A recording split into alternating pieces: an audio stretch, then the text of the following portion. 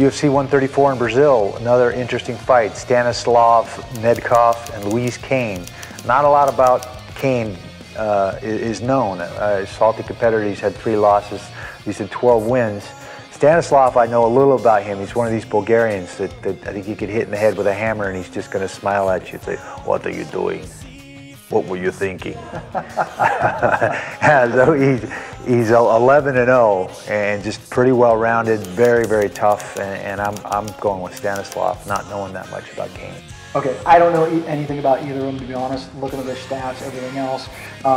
You know, Luiz Cane lost to Cyril Diabate, TKO punches. Cyril's a tough kid, a tough guy. So, you know, I'm going to go ahead and throw my coin up in the air, and I'm going to go opposite side Luiz Cane. Okay.